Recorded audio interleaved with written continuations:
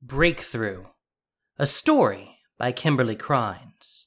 Episode 3 of the Aether Revolt saga. Tezzeret's nightmarish showdown with Pian Alar was a cover for something even more monstrous. With Girapur and the Gatewatch distracted, Consulate enforcers whisked away the winning inventors and their inventions, taking them to the Spire Inquarium.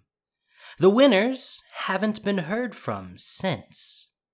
Among them was the elvish ether seer, Rashmi, who thought she had won the chance of a lifetime to develop her matter transporter with the support of the consulate. She was about to learn the truth. Ether welder. With a whir and 3 clicks, the workshop assistant automaton clattered over. Thank you. Rashmi's fingers brushed the automaton's tiny metal claws as she took the tool. That will be all. It chirped twice and skittered back to the corner of the pristine Spire Inquarium. Rashmi's eyes followed as it went, longing, but there was no inquisitive look, no thought-provoking commentary, no reassuring presence. Rashmi sighed. How she missed her Vidalcan assistant Metool. If only he could see the transporter now. He would balk at the towering archway that was orders of magnitude larger than the ring they had made. His eyes would blink in rapid succession, first one and then the other, as he examined the detachable modular core. It would upset him, surely, that he had missed the experimentation, but his dismay would be but a cloud passing over the sun as it gave way to the furious scribbling of entries in his logbook. Metool never allowed his emotions to interfere with his work. Rashmi had yet to master that feat. Even as she welded the final piece of the ether modulator into place, her mood refused to rebound. Now that she had thought of him, Rashmi was relatively certain that nothing would buoy her spirits except the appearance of her friend at the door. But it was seeming more and more unlikely that that would ever happen. It had been 4 weeks since she'd asked for Metool to be brought on, and every chance she got, she reminded the functionaries of her request. But their response was always the same. You focus on the invention, and let us take care of the rest. And for the most part, they did. Since Rashmi had arrived at the Inquarium, each moment had been optimized and accounted for. She was whisked about by a host of attentive automatons and consulate functionaries who were under orders from her patron, Tezzeret, to see to her every need. They delivered hot meals that smelled of fennel, cumin, and turmeric, and clean clothing scented by lilies. They adjusted the temperature, ether pressure, and humidity. The pristine golden cubbies that ran the length of the workshop along the far wall were constantly being restocked and their contents quality checked. Every morning saw a gleaming new set of tools arranged in perfect order, ready for Rashmi's to be the first hands to wield them. It was all more than she could ask for. And yet, glancing around, Rashmi wondered if any of the other inventors felt the same lonesome disenchantment she felt. She would have asked them if she could have, but conversation wasn't permitted during work hours. Tezzeret demanded an atmosphere of quiet, focused productivity. As he frequently reminded them, Inane prattle will not be tolerated. Any one of you who prefers mindless gossip to inventions shall be sent to join the witless masses outside my inquirer. The only discussion permitted was that pertaining to invention, but that had all evaporated the day after Tezzeret's first progress check. The sight of Arrowright Sana's empty workstation dissolved any spirit of camaraderie that had been forming between the fair winners. This opportunity was the chance of a lifetime for each of them, but only one inventor's dreams would come true. Rashmi finished her weld and closed the access panel on the archway. Wiping her hands on her skirts, she stepped back to scrutinize the transporter as she knew Tezzeret would. She was determined not to be the next forgotten name at a vacant workbench. The integrity of the structure was sound. The supports were in place, and each one of the ether pipeline connections was reinforced. She glanced at the timepiece on her desk. He would arrive at any moment. She told herself she was ready. I deserve to be here. She wanted to believe it. The Inquarium doors whooshed open, and Rashmi's breath hitched. Flanked by a retinue of functionaries dressed in ornamental consulate robes, Tezzeret strode in. His entrance elicited the same effect as shining a light on a clutch of feeding gremlins. All movement in the Inquarium halted. Every eye in the room snapped to focus on the man with the metal hand. I deserve to be here. Progress. Tezzeret's footfalls echoed as he clipped across the polished floor. Show me progress. He wheeled on a dwarf whose name Rashmi had just recently learned was Bhavin. The metalworker was renowned for his massive automatons that were skilled at construction and responded to nonverbal cues. He had placed 4th overall at the fair for his towering construct. Well? Tezzeret leaned in. I don't have all day. Right. Bhavin gestured to his invention. I've made a lot of progress since last time. I've upgraded the functionality of a wrench attachment.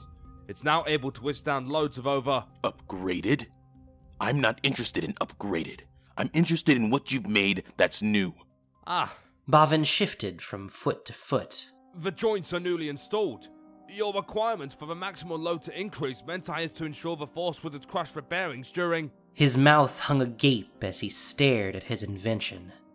Tezzeret had taken hold of the massive hand at the end of the automaton's left arm with his own claw, and was bending the arm backward against the joint. The metal crumpled like paper, screeching and screaming like a wounded animal. Rashmi had never seen someone bend metal like that, not without a tool. Tezzeret's metal claw glistened in the light streaming through the windows, and a shiver ran down Rashmi's spine. He took a step back and tilted his head as though contemplating a piece of art. The bearings are crushed. You said you updated them so they wouldn't be crushed. Bhavin blanched. Yes, Tezzeret, but that was under normal use You failed. Get out. A collective gasp sounded from the other workstations. But... Grand Council, please, Get out. Tezzeret pointed to the door with a long metal finger. Take him. 3 functionaries responded with an abrupt, concerted movement, not unlike a group of linked automatons. Wait! Bhavin struggled against their grip. My invention! What about my invention? This piece of garbage is not yours. Tezzeret kicked the automaton. Anything made in this Inquirum belongs to the consulate. No! Bhavin reached for the frame of the door, but the functionaries twisted his arms behind his back. Please! It's all I have! Please! Let me take it! His heart-wrenching plea hung in the thick, grease-scented air as he was pulled into the hall. Rashmi reached for the towering metal frame of her transporter. She held tight, knuckles turning white, as though her grip could prevent her from being separated from her creation. Disappointing. Progress. Is that too much to ask? You're all inventors, are you not? As he strode down the main aisle of the Inquarium, eyes were averted like flies from a horse's tail. You mean to tell me that this is the best this world has to offer? I have the winners of the wondrous Inventors Fair here, and what do you make? Heaps and heaps of rubbish. He rounded on Rashmi's workstation. You're supposed to be geniuses, but I have yet to see any evidence that you are anything more than a room full of idiots. His eyes were wide, red veins bright, and they locked directly on Rashmi. Show me progress or get out. Rashmi stared up at the heaving form of her patron, unable to move, unable to breathe, until finally her mind managed to pull together enough conscious thought to quietly whisper, I deserve to be here. She took a breath. She was prepared for this, for his temper. It was nothing new, and she knew what she had to do. She had to focus on her invention. Her work would speak for itself. With some effort, she turned away from Tezzeret. It's just you and me. She gave the archway a final squeeze. Let's show them what we've got. Rashmi cleared her throat. The scaling up is complete. You're looking at the new frame, which, as you can see by its size, will be capable of moving something with the dimensions of a gearhulk, as you requested. The metal is triple reinforced to withstand the sheer friction imposed by nonlinear transport of solid matter. The structural ether scaffolding has been expanded to accommodate the increased volume of transport. Preliminary trials have met with much success. When she was finished, she drew a breath and held it. There is some progress here. Tezzeret's voice was clipped, but free of rage. Rashmi permitted herself to exhale, but it was a false sense of security she felt. As quickly as it had faded, Tezzeret's tantrum resumed. But some progress is not enough. What do you people do here all day? You're wasting my time. Where is the modular core? Rashmi steeled herself. She knew her answer wouldn't satisfy. I've begun work on it, but... Begun? Begun? It should be completed by now. There hasn't been time. These past weeks have been devoted to scaling up, and the modular core requires... Excuses. Tezzeret waved his flesh hand. Not even very good ones. You act like each simple request I make is an enormous impossibility.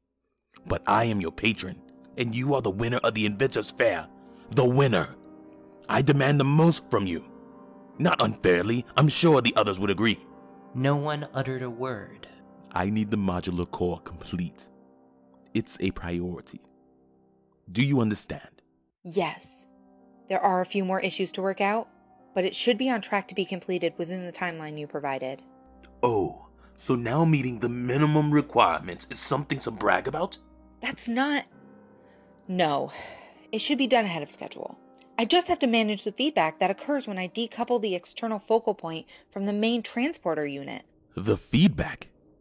And here for a moment I thought you were actually a capable inventor. Your mind is so underdeveloped it's practically useless. He ran his metal finger over the filigree of the transporter. The sound made Rashmi's teeth ache. What you're working on here is non-linear transport. But you've been thinking in terms of linear laws this whole time. Consider this for a moment. In multidimensional space, what happens to the friction? Even if she had tried to stop it, Rashmi's mind would have ruminated on his question. She couldn't help but ponder a scientific quandary. At first, she didn't see what he was getting at. But then it hit her. She gasped in spite of herself. Ah, and there it is. She finally gets it. Rashmi hardly noticed his scoff. She was lost deep in thought, on the precipice of a breakthrough. If I insert an attenuator into the ether loop, that will allow the external focal point to relay with the inception and target points without overloading the power capacitor, and... And it will work. Of course it will. Calculations were streaming through Rashmi's mind. We'll need more ether. At least twice as much, to accommodate for the increased spatial dimensionality. Fine. Tezzeret looked to a cluster of functionaries, seemingly at random. Increase the supply of ether to the Inquirer threefold. Of course, Grand Consul. The nearest functionary bobbed his head. A second functionary stepped forward, clearing her throat. It should be noted that an increase of that scale will require the rerouting of a significant portion of the supply that is currently allotted for various other zones. That could be a problem if... I see no problem. Well, it's just that... No more excuses. The veins in Tezzeret's temples pulsed. He took a breath and lowered his voice. Listen to me. There's nothing more important than the work that's happening right here in this Inquirer. This is the Consulate's #1 priority. Do you understand? The functionary smoothed her robes. Of course, Grand Consul, but... Leave! Tezzeret waved to the door. Leave? The functionary stepped back, dismayed. Yes, you are dismissed. She stood frozen. Your services are no longer required. Still, she did not move. Take her out. Tezzeret signaled, and the functionaries nearest her jumped to act, gripping her by the arms and escorting her. And increase the ether supply. Yes, Grand Consul. Rashmi gaped as Tezzeret wheeled on her. If the zones need ether, I can... No! Tezzeret slammed his metal hand into the archway of the transporter. This is the only thing that matters. You will have the ether you need to operate on an accelerated timeline. When I return for my next progress check, you will move that piece of rubbish. He indicated Bavin's massive automaton. Across the Inquirer. Rashmi swallowed, attempting a nod. If you do not, you will be terminated. With that, Tezzeret strode to the door, the clipping of his feet sharp on the polished floor. The remaining functionaries followed him out. All the strength drained out of Rashmi. The word terminated rang in her head. Whispers crawled up the back of her neck, and stray glances followed her as she moved to her desk and sank into her chair. Was it supposed to be like this? There on her desk, propped up against the wall, sat her original transporter ring. She ran her fingers along the filigree. When she'd set it there, she'd intended for it to be her inspiration for her work here. She had been so hopeful, so proud in that moment. It had felt like her dreams were about to come true. And now? Rashmi exhaled, long and slow. She'd set out to change the world, and that was still her intent. This was her chance. She would not waste it. If there was nothing else positive to say about her patron, Rashmi could at least say one thing. She had never been pushed this hard before. She had often wondered over the course of the last few weeks where she would be, where the transporter would be, if she had not been under the pressure Tezzeret so adeptly applied. If she hadn't adjusted her schedule to work 3 out of every 4 nights. If she hadn't begun eating her meals in the form of solid bars delivered by automatons who interrupted her work only long enough for her to take a bite. If she hadn't sufficed with the minimal number of showers possible to maintain a level of fetor just above that of a Bandar's, she would not be here. Right now, about to insert the final component into her masterpiece. Rashmi was hanging in a harness up near the top of the transporter arch, ether welder in one hand and sensor module in the other. The Inquarium was silent except for the hissing of heated ether. The day after Tezzeret had made his last appearance, all the inventors had been moved out of the Spire Inquarium. To a new location. One of the functionaries promised, but Rashmi wasn't convinced. She would have liked to say she missed them, but in truth she didn't really notice their absence. The silence and isolation was the same as it always had been. The only person she missed was Metool. Her welding lines met, having come full circle around the sensor, and Rashmi flicked the switch to turn off the flow of ether. As the heated metal cooled, she leaned back in her harness, examining her work. That was it. She was done. It seemed impossible, but it was true. It's finished. Her words were no more than a breath, but they filled the whole of the Inquarium.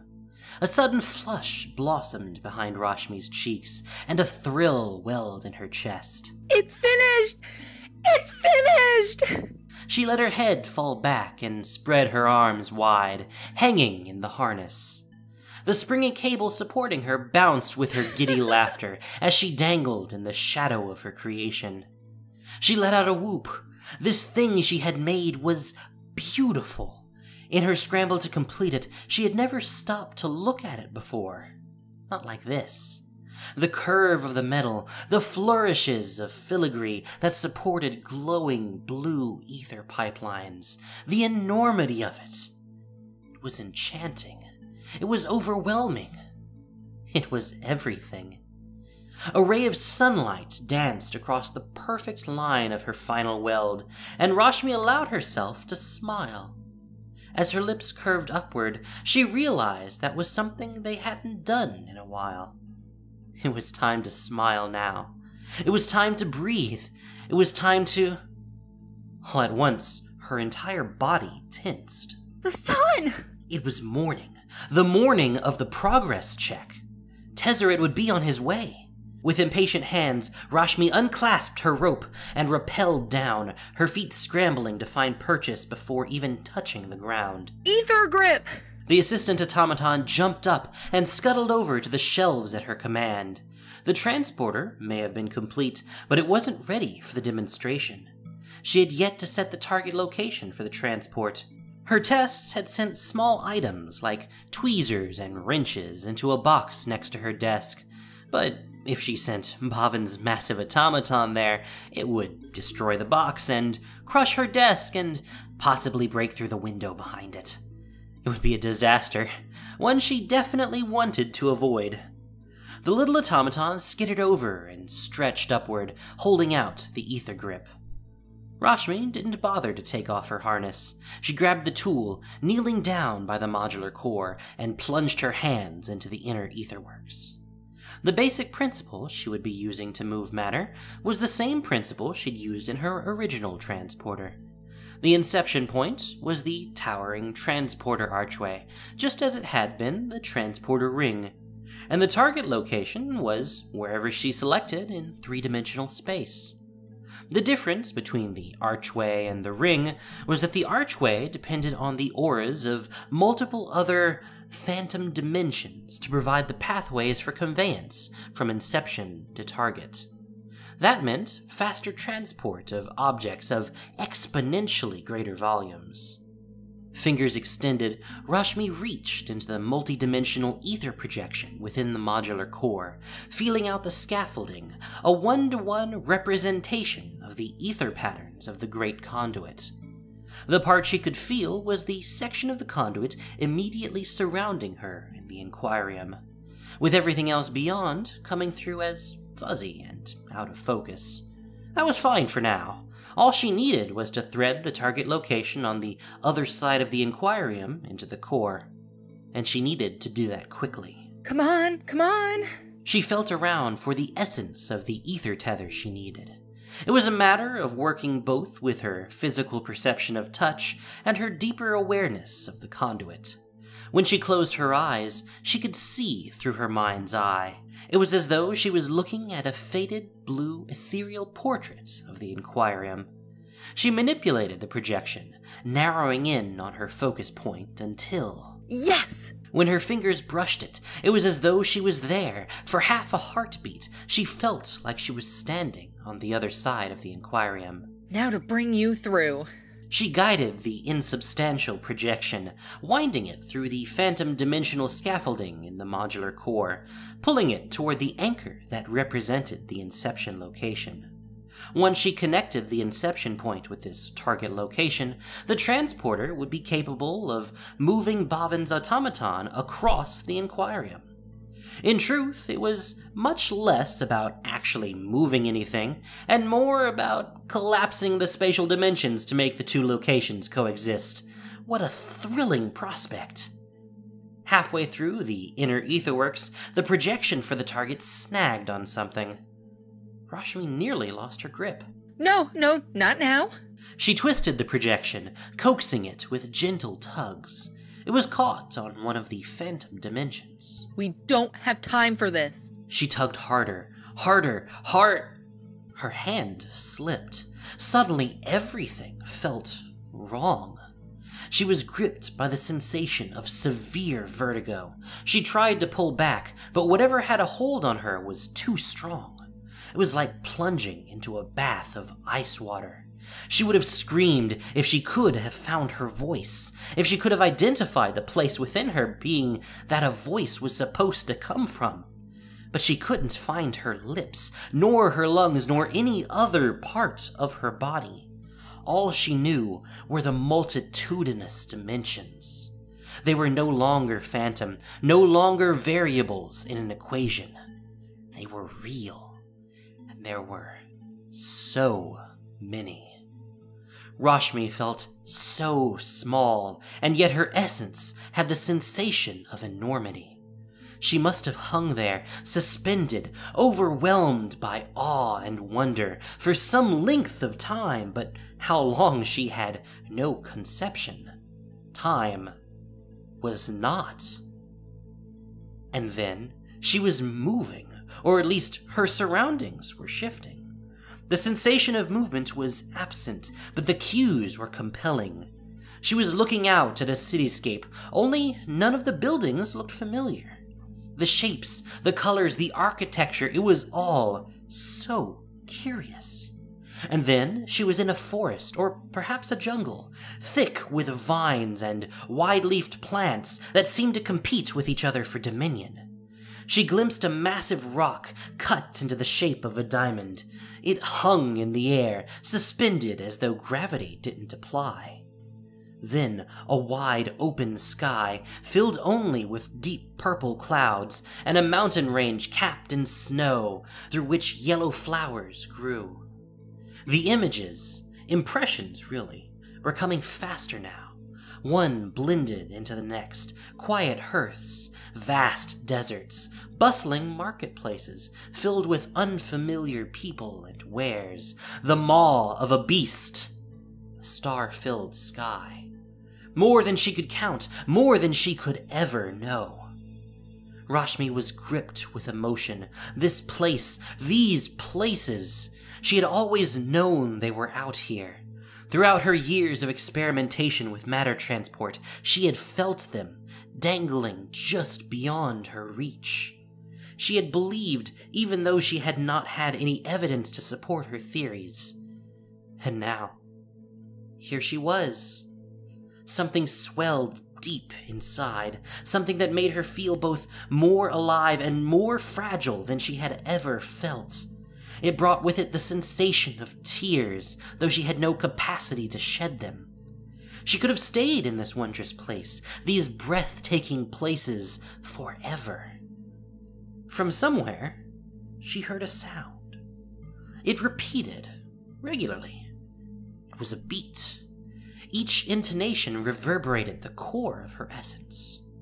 As they crystallized, it became clear that the tones were sharp, angry, painful. They were everything this place wasn't. They were tugging on her, demanding that she have ears to hear them, that she have a spine to feel a shiver, and hair to raise on end. Each beat pulled her further from the place she was, further into the body that she had almost forgotten, further away. And then she was Rashmi, the elf, kneeling on the floor of the Inquarium, tears streaming down her cheeks, her hands deep inside the etherworks of the modular core. The sound resolved. It was the clipping of footfalls, staccato and vile. Tezzeret.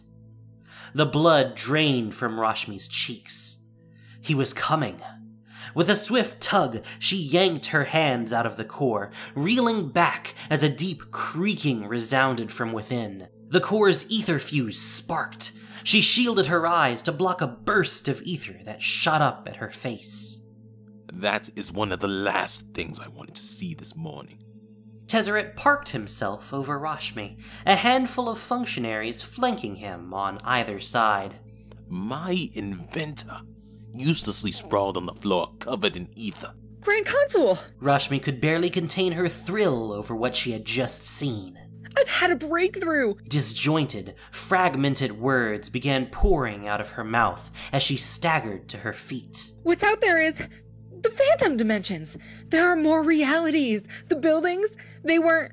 I've never seen anything like those plants. They can't be from here. There's something more out there. I felt it before. Meetool did too. Meetool! We have to bring him in here. He'll understand this. He had theories. Brilliant theories. The possibilities. This is not just about matter transport anymore. This is about expanding our understanding of existence. From somewhere, deep inside the bowels of the man standing before her, there came the sound of rumbling, low and rolling. It started out soft and developed into something sinister that felt like it was crawling up and down Rashmi's insides. Tezzeret was laughing, she realized. Laughing at her. But why? Oh, how amusing it is to see small minds work when confronted with things so much larger than they were meant to comprehend. Tezzeret shook his head mirthfully, but then suddenly his whole demeanor shifted and eyes narrowed. Is the transporter finished? Yes. Good. You finally did something right. But this isn't about the transporter anymore. Don't you see? Don't you see? No, of course you don't. How could you? Your perspective is so infuriatingly limited. Tezzeret signaled to his functionaries. Bring that garbage construct over here. It's time to see what this can do. Yes, sir. The functionaries quickly moved to Bhavin's workstation. Wait, Rashmi couldn't believe what Tezzeret was doing. it's too dangerous. We don't fully understand the stress we might put on the Phantom. You're dismissed. Tezzeret waved his flesh hand. What? You completed your task. Tezzeret caressed the filigree of the transporter with his metal claw. This beautiful creation is mine now, and thus I am done with you. Rashmi's instincts were screaming at her. She couldn't let this man have her transporter. There was something in his eyes, something that stoked the embers of her mounting anxiety. She had to protect what she had made. More, she had to protect what she had seen. All those places, all that life. The construct, Grand Consul. The functionaries rolled Bhavin's massive construct into place under the archway. Good. Now take the elf out. Yes, sir. The functionaries moved to surround Rashmi. Wait, Rashmi's heart was hammering. She had to do something. it's not ready. She was concocting a plan as she spoke. If she could stall, if she could disconnect the core from the phantom dimensions, then he wouldn't be able to hurt them. An ether fuse blew She held out her ether-stained arms. just before you came in. Tezzeret's back straightened. You said it was finished. It was. It is. I just need to install a replacement part. You lied to me. No one lies to me. The pounding in Rashmi's chest surged down into her gullet, but she held her ground. I didn't lie. It is finished. It just needs a minor adjustment. I think you misunderstand. A muscle in Tezzeret's left cheek twitched. No one lies to me because I end the lives of those who do. Suddenly, Rashmi couldn't breathe. It was as though an ether vice had closed around her gut. I have been more than patient with you, but my patience has run out. That means your life is about to do the same. Rashmi backed toward the archway, computing how long it would take to yank the projection of the conduit out of the modular core. But before she could act, Tezzeret lifted a finger, and the firm grips of two functionaries locked around her arms. Tezzeret strode forward, eyes locked on Rashmi. Fix it, now.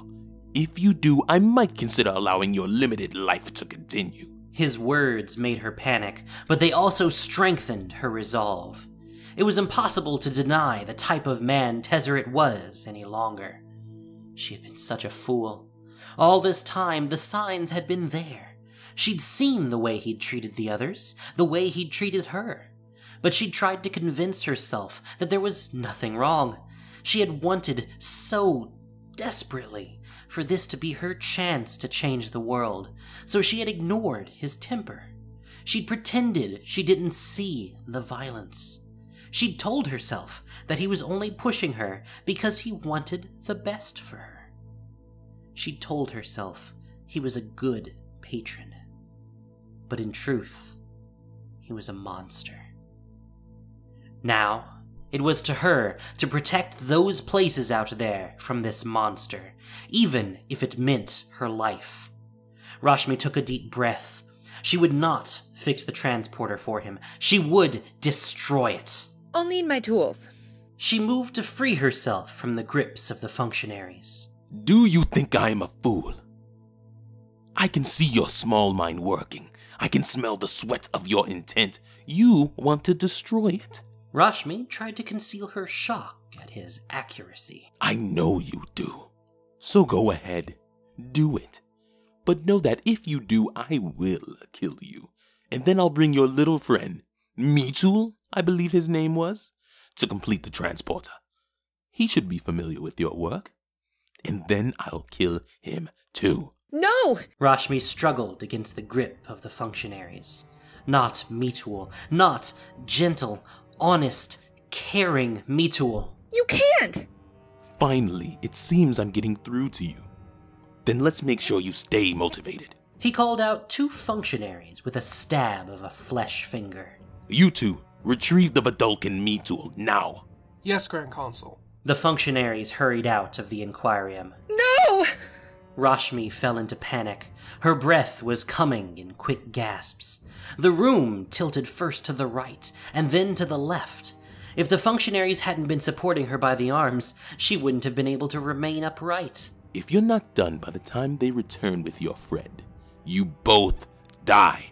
Tezzeret nodded to the functionaries who held Rashmi. Release her. The gleam of the polished floor, the joint of an automaton, the filigree of the transporter. As Rashmi staggered forward, she saw each aspect of the Inquarium as separate, isolated. Her mind refused to put the pieces together. It was too brutal to think of as a whole. Well, what are you waiting for? She wasn't waiting. She was paralyzed. She could only think of Meetool. He would be sitting at his desk in the Beetle Inquarium this morning. He always got in early. She wondered what brilliant device he was working on now. Heat welled in her tightening throat. He would have no inclination that consulate forces were about to descend on him. No warning. No explanation. They would be violent and loud. They would hurt him. It wasn't fair. Meetool had never hurt a soul, and now he would suffer because of her. No, he wouldn't. He didn't have to. Move. Rashmi told herself. For Meetool. Move. Mind reeling, she stumbled toward the supply room. There had to be a way. There had to be something she could do to save both, the dimension she had seen and her dear friend. She forced her mind to analyze the situation, to think of the problem Tezzeret had presented her with as constraints on a logic puzzle. But no matter how she approached it, she got the same result. There was no way to save both. She would have to choose. And she would choose Meetool. I'm so sorry. The words were meant for all the life, in all the places she had seen. Perhaps whoever was out there would understand. Perhaps they would have done the same for a friend. Clinging to the door of the supply room, Rashmi searched the gleaming golden cubbies for a new ether fuse. Mechanically, she selected the fuse she needed, carried it to her desk, opened the logbook, and recorded the identification number. A tear rolled down her cheek. She wiped it away, but the second and third splashed quietly onto the metal ring of her original transporter, still sitting propped on the back of her desk. The sight of the ring brought on more tears. How did we get here? This wasn't what was supposed to have happened. None of it was. If someone had told her, back in her Beetle Inquarium, that this is where she would end up. Suddenly Rashmi's mouth went dry, and her palms began to sweat. The Beetle Inquarium. She had solved the puzzle. Her hands were already moving, ripping off a corner of a page in the logbook. She knew Tezzeret must be watching her from afar, but she didn't dare to turn around to check. If he realized what she was about to do, he would kill her. There was no question. But if she pulled this off without alerting him, she might be able to save Meetool's life. That was enough to make her risk it all. She scribbled a note, barely legible. You're in danger. Run. Don't let them bring you to the spire. She crumpled it into a ball. What are you doing?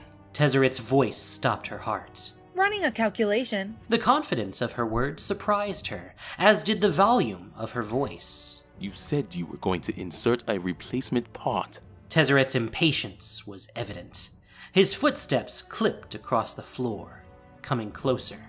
With a flick of a switch, Rashmi turned on the transporter. You said nothing of calculations. Did you lie to me? Again? I have to ensure the fuse doesn't short a second time. Rashmi's voice was forceful. She had found her courage in her to protect Meetool. I can't afford for the trial to fail. You made that abundantly clear. She knew her retort would irk him, but that's what she wanted. Distract him from the transporter ring. I'm beginning to doubt your instinct for self-preservation. He was rounding past Bhavin's old desk. She could tell by the way his footsteps echoed. One hand scribbling in her logbook to keep up the farce, Rashmi used the other to open the transporter's control panel and reach inside. There were only a few stored target locations, so it was simple to find the thread of ether that remembered a path back to the Beetle Inquarium. It was the target of their first successful matter transport. She'd never forget it, and neither would the ring. She locked the thread into place and clipped the panel shut. Please be there. Please see this. Enough calculations! Tezzeret's metal fist came down on the desk to her right. It's time for a demonstration. His breath was hot on the back of her neck. Her hand was poised over the ring, but if she dropped the paper now, he would see. She would have to distract him again. She took a breath, steeling herself. It's time when I say it's time. I am the inventor. What did you say? Tezzeret's voice sounded as though it were coming through an amplifier. She had gotten what she wanted. He was distracted. He slammed the cover of the logbook shut, narrowly missing her fingertips. Rashmi feigned a gasp, while at the same time dropping the ball of paper through the ring. It disappeared. Grabbing her by the harness that was still buckled around her waist, Tezzeret spun her around to face him. I thought I made it clear before. You are nothing. Nothing! Spittle flew out of his mouth, dusting her cheeks in a spattering of hot dew. You are only here because I wanted you to be. You are only alive because I allow it. You do as I say, or I will end you. He didn't wait for a response. He dragged her by the harness, back across the Inquarium to the transporter, where Bhavin's automaton stood under the arch, ready for the demonstration. Rashmi didn't struggle. There was no reason to delay any longer. She had done all she could do. She'd given Meetool a chance to escape. Whatever came next was between her and this monster. Put the part in. Tezzeret threw Rashmi to the ground. Her knees hit the polished floor with a thud. Tears sprang up behind her eyes, but she blinked them away. She wouldn't let him see her cry. No, not this man. Not this man who had told her she was nothing, who had insulted her genius. He was the one who was nothing. He may have had power and control, but those were only acting to conceal the truth of what he was.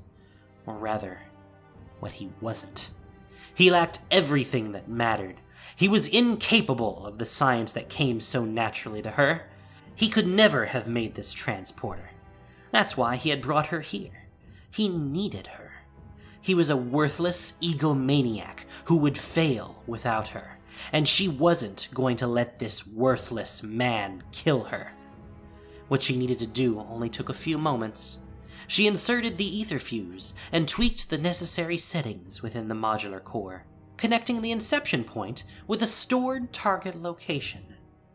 Then, she loosened the connection just enough that it would ricochet in response to the surge of transport. It's ready. She stood, checking the clip on her harness.